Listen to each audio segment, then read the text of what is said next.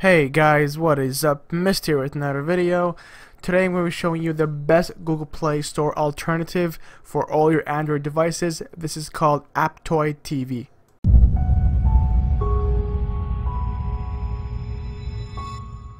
To all my new viewers out there, if you guys are not yet subscribed, just look below the video, click on the red subscribe button, and then click the little notification bell so you guys will get notified for all future videos for everything I post. It's going to be great.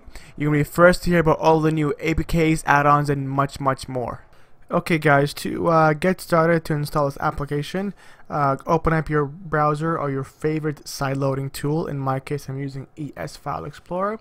You're going to go to m.aptoide.tv.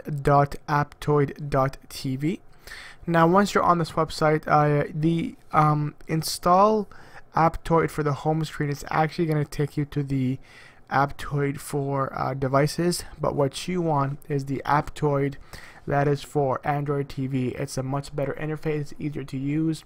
So click on the Get Aptoide TV here. It can take you to one more website, Aptoide TV. Scroll down towards the bottom and click on the Install Aptoide TV orange button. This is gonna get you the new Aptoide TV, the one that's Android TV interface and much easier to use than the other one here. Now I'm gonna go ahead here and install it, but since I already have it installed, I'm not gonna go ahead and reinstall it. I'm gonna go ahead here and launch the Aptoide TV app. Now once you're inside the application, it's a really nice interface and easy to use. You have like your rows of icon. First one is the editor's choice.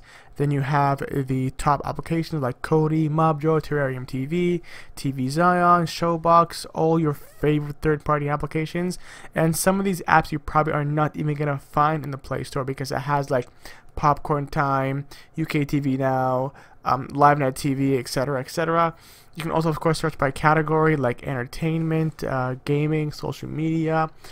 You are going to find basically all of the Google Play Store plus the extra third-party apps that you're not going to find in the Google Play Store. So see here, I just passed by LiveNet TV. You have all the official apps like, you know, Netflix, Showtime, etc. But I'm going to go ahead here and show you how easy it is to uninstall an app. So choose the one that you want. In my case, I want to install Showtime. I'm going to go ahead here and click on the install button. I'm going to fast forward the install a little bit here for you. So you don't have to wait through the install time.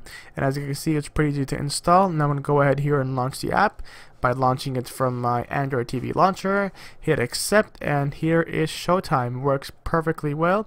You can install any app this way and it works really well. You can also search apps as you want. So I'm going to go here to the top left hand corner and click on search, for example LiveNet TV. Once you search, you click on the search button or enter on your remote, and it's going to go ahead here and bring up the LiveNet TV. Same thing here, you go ahead and install it really well. Also, even if you get app updates, you will get that as well.